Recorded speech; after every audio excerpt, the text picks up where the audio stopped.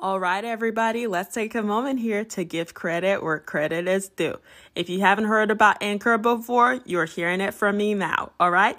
It's a creation app that allows you to record, edit your podcast right from your phone or your computer. It will distribute your podcast for you so you can be heard on Spotify, Apple Podcasts, and many more. It is free. What did I say? Yes, I said it's free. You can make money from your podcast as well. So what are you waiting for? Go and download the free Anchor app or go to anchor.fm to get started. Let's go.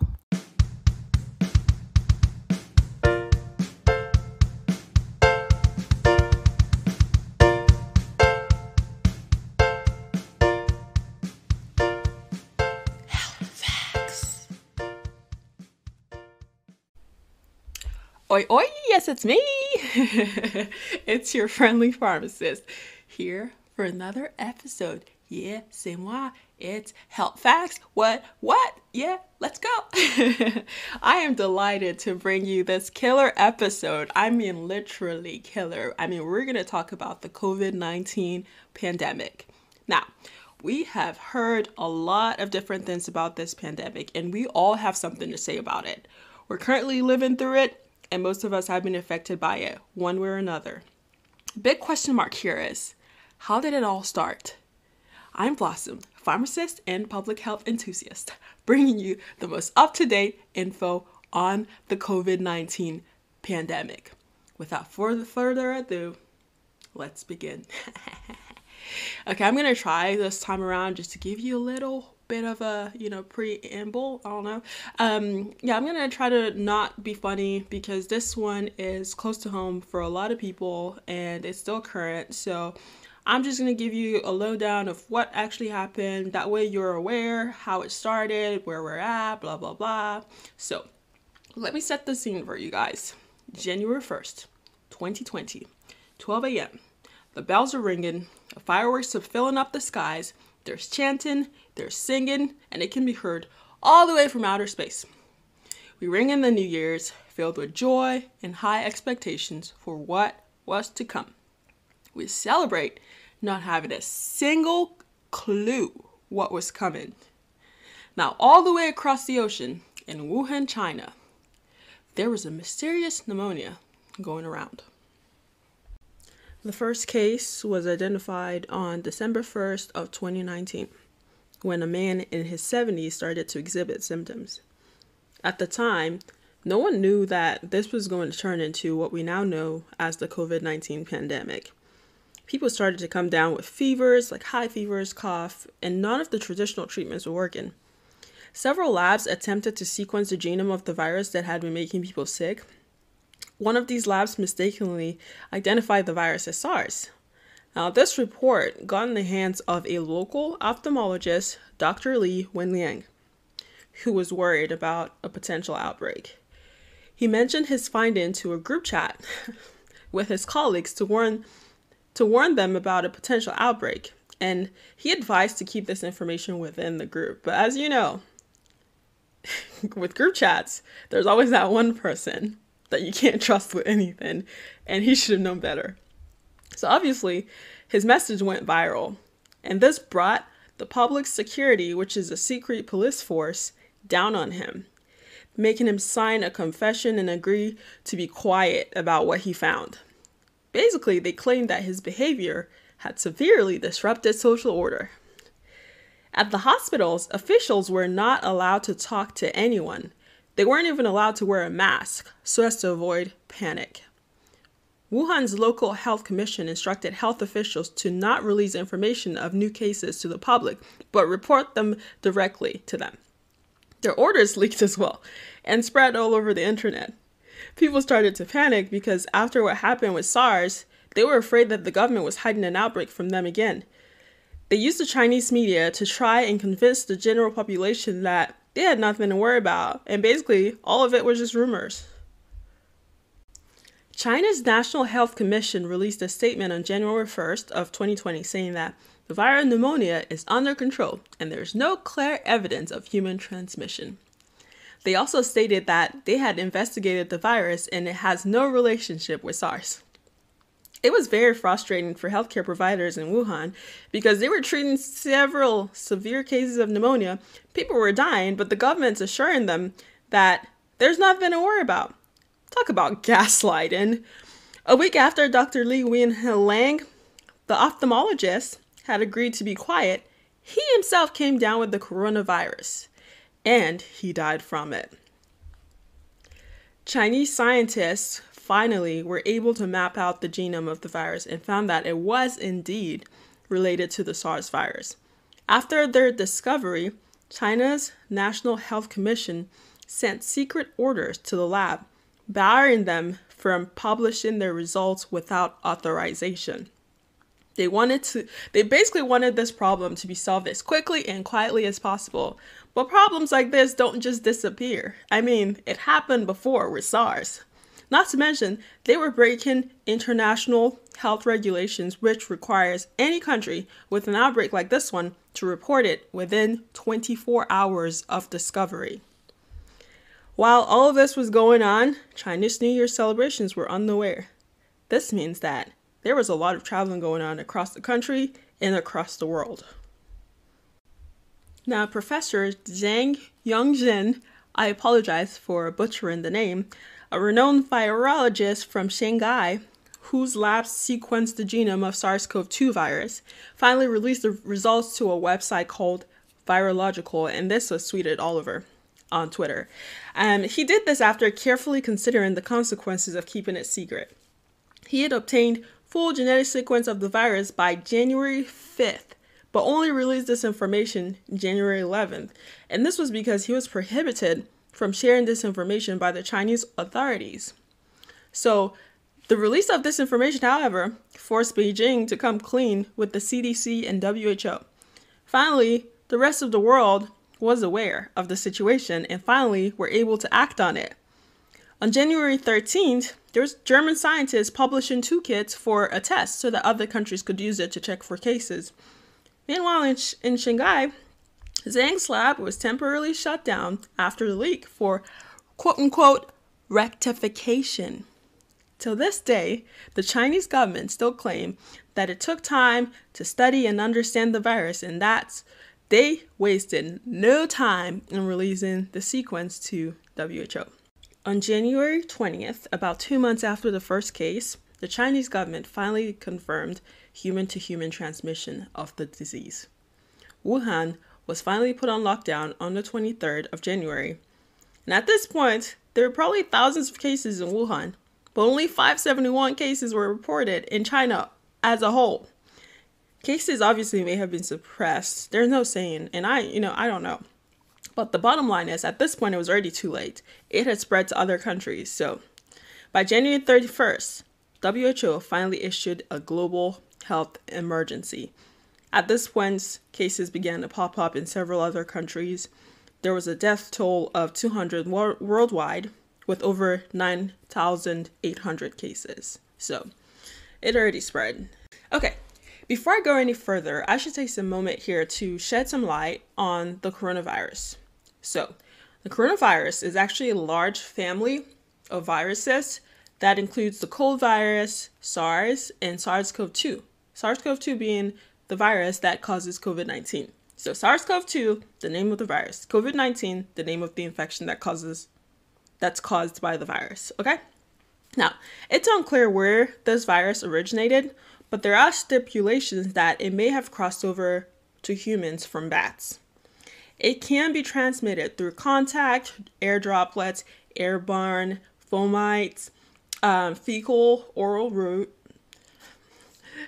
bloodborne, or mother to child, and also animal to human. And this is, according to WHO, not me, not my, I didn't make this up. So people who are exposed to the virus may or may not exhibit symptoms. Individuals who do not show symptoms are called asymptomatic. Although asymptomatic, they are still able to spread the virus.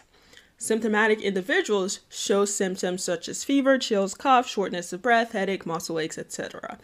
These symptoms typically will appear within 2 to 14 days after exposure to the virus. And people with severe cases will end up having to be put under mechanical ventilator, which basically just pumps some air into their lungs so that they can get some oxygen into their bloodstream. Technically, ventilators don't cure the infections, but they help support a person while they try to fight off the infection, giving them a better shot at survival. So now that you're fully educated on COVID-19, let's continue. The United States. Now, the director of the CDC, Dr. Robert Redfield, was notified on New Year's Eve, while he was on vacation with his family, of the strain pneumonia in China. At the point, they were pretty confident that there was no evidence of human-to-human transmission, so there was no need for concern. But Redfield was concerned, so he went ahead and notified the Secretary of Health and Human Services, named Alex Azar, and the National Security Council at the White House. That's one part of it. But also, in the White House, the president began to receive daily briefings containing warnings of the outbreak and potential harm that it may cause. Apparently, he may or may have not read any of these briefings, so maybe he had no idea what was going on. It is unclear which was the case. His excuse, however, is that he was distracted with his impeachment. The Secretary of Health and Human Services, Azar, tried to tell the president what he had heard, but he couldn't get a meeting until January 18th. However, when he did get his meeting, he was not able to convey the gravity of the situation to the president. Apparently, he just reassured the president that he had nothing to worry about. Basically, they had it under control. By January 26th, even Dr. Anthony Fauci, the nation's top infectious disease official, downplayed the dangers of the outbreak.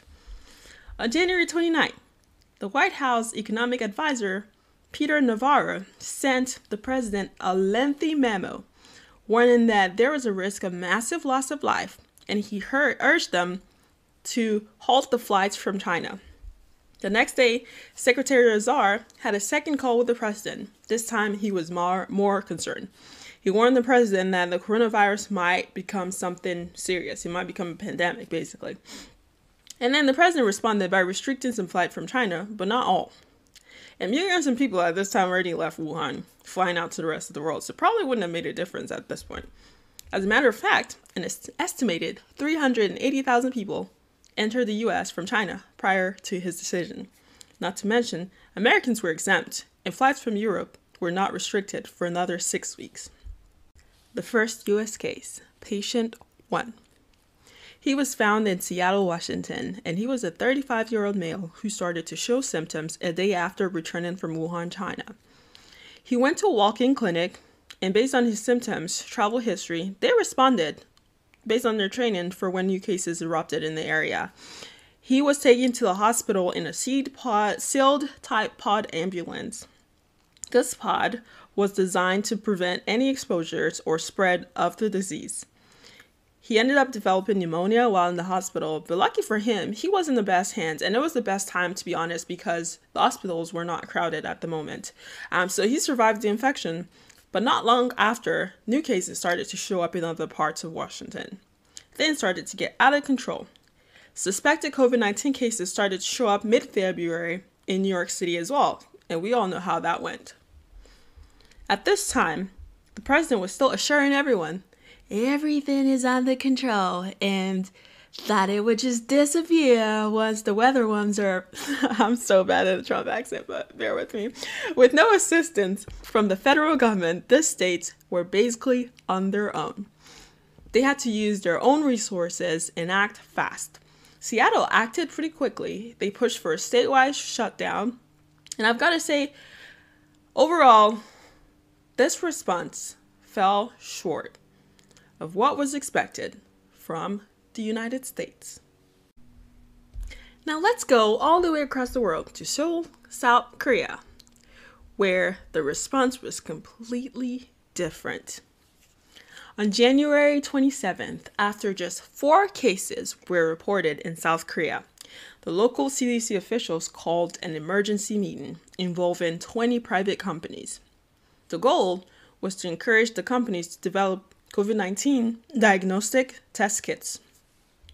Just 3 days after the meeting, 4 companies had developed COVID-19 diagnostic tests, one of which was approved not long after.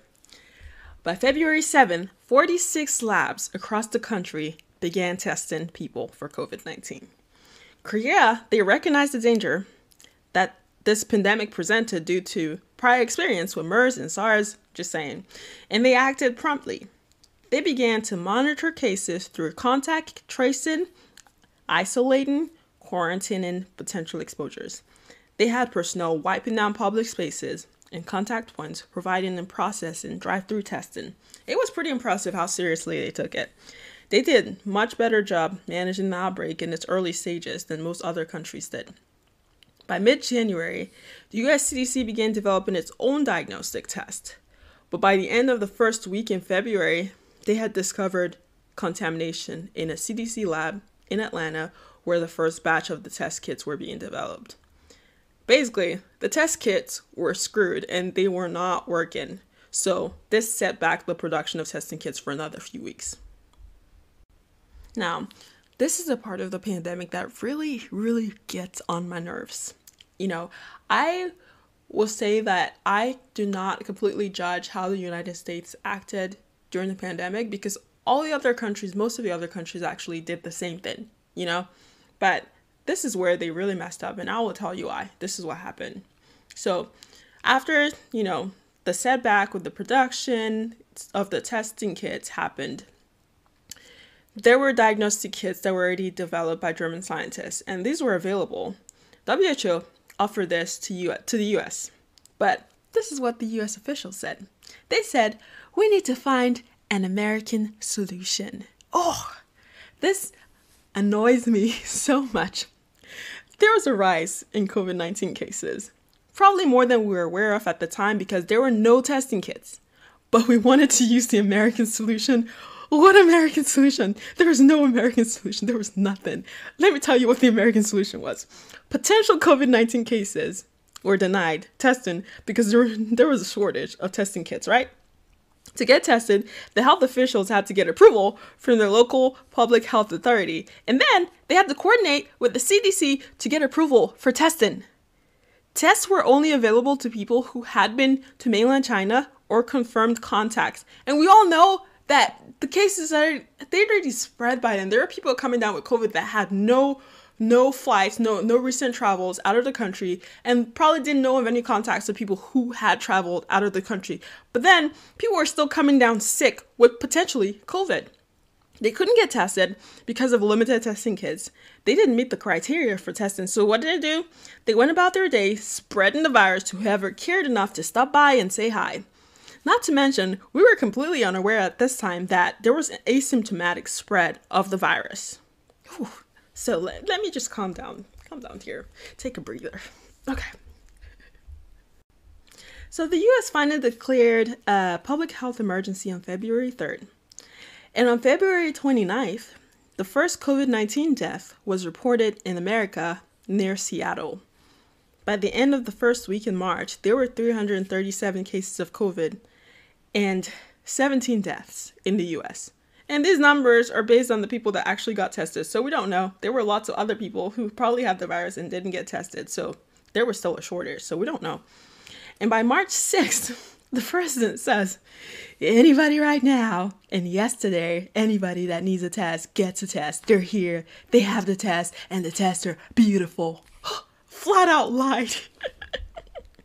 Sorry. Forgive my Trump accent. By March 11th, there were 1,300 cases in the US and 36 deaths. WHO declared COVID-19 a pandemic. It was then that President Trump declared COVID-19 a national emergency. Then he recommended a nationwide shutdown, expanding the travel ban across European countries. At this point, more than 100 million people around the world had been affected by COVID and more than 2.5 million have died from it. Sorry, a little too late. Okay, let's shift gears a little bit. Let's go to Italy. Now, what happened in Italy? There was a soccer match on February 19 in Milan, Italy. We all know how soccer games go. There's huge crowds, no personal bubbles. There's hugging, there's screaming, and there's kissing each other on the cheeks. I don't know why they do that, but they do when they're happy. No personal space whatsoever. No doubt, this obviously potentiated the spread of the virus in Italy. And like most countries, Italy initially did not see the outbreak in China as a threat.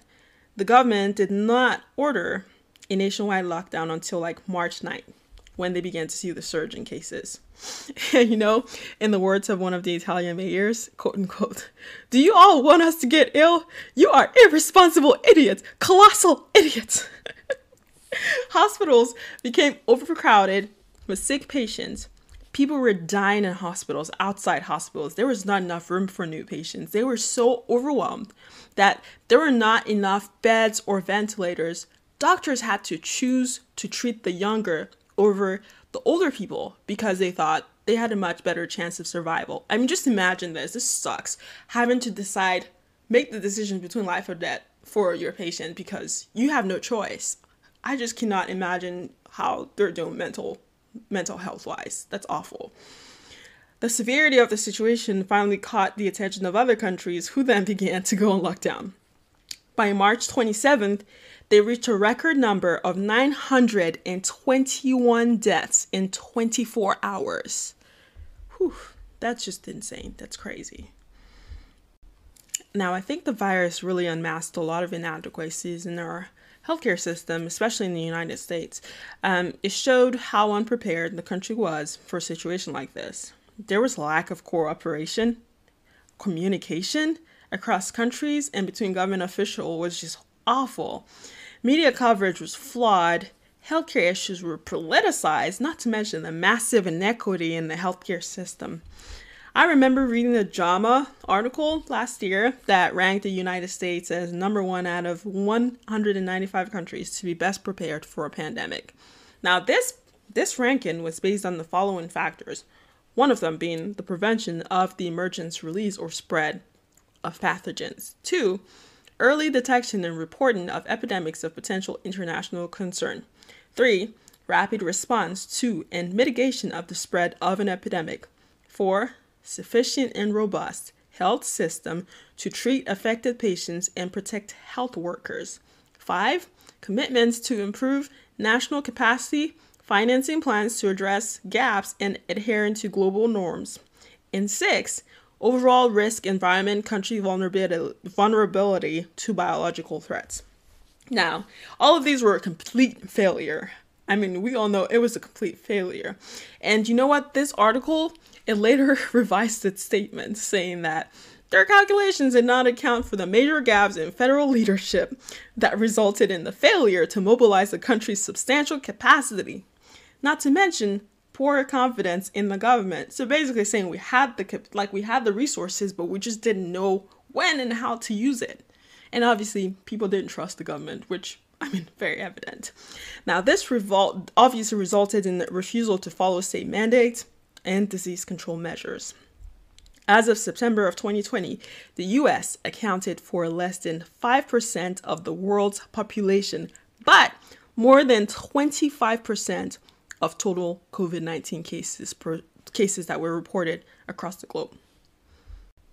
Now, I feel like I've spent a lot of time in this episode shitting on several countries, but let's shift a little bit to a more positive aspect of this pandemic.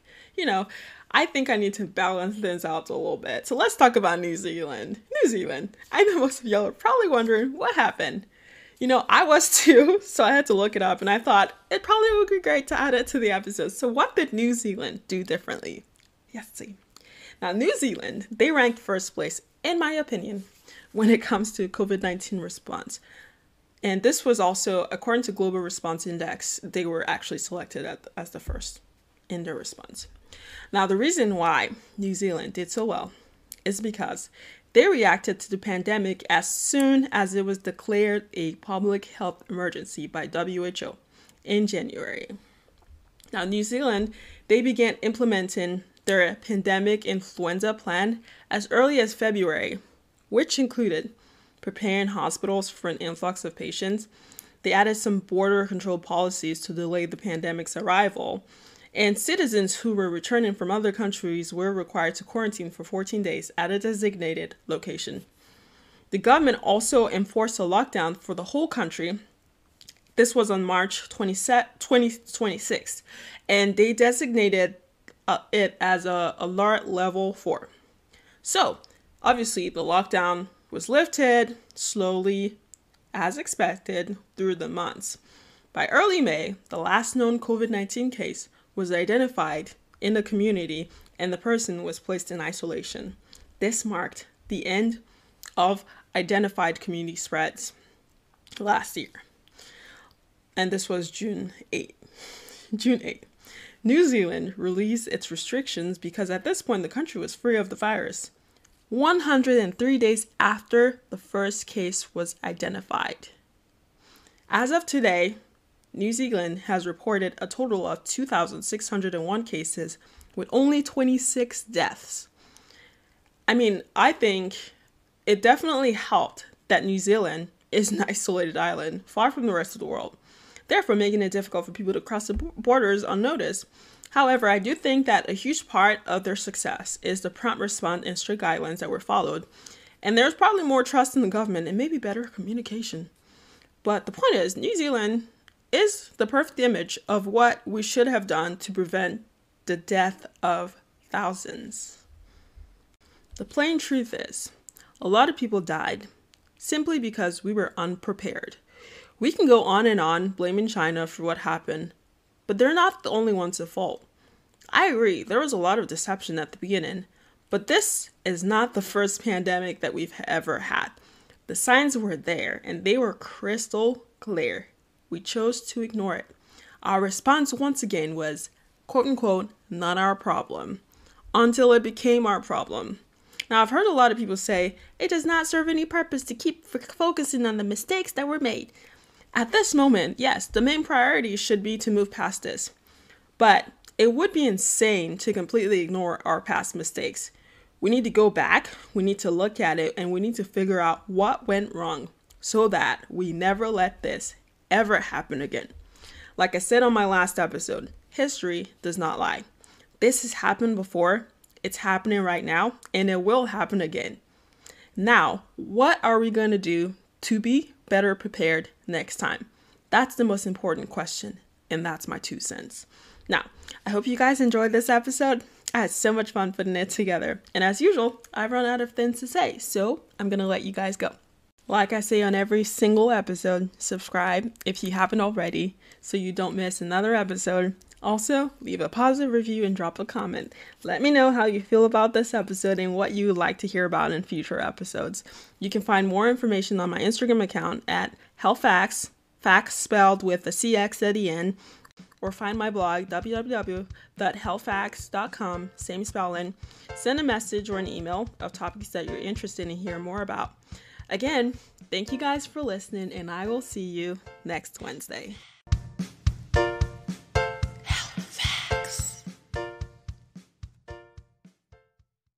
All right, everybody, let's take a moment here to give credit where credit is due. If you haven't heard about Anchor before,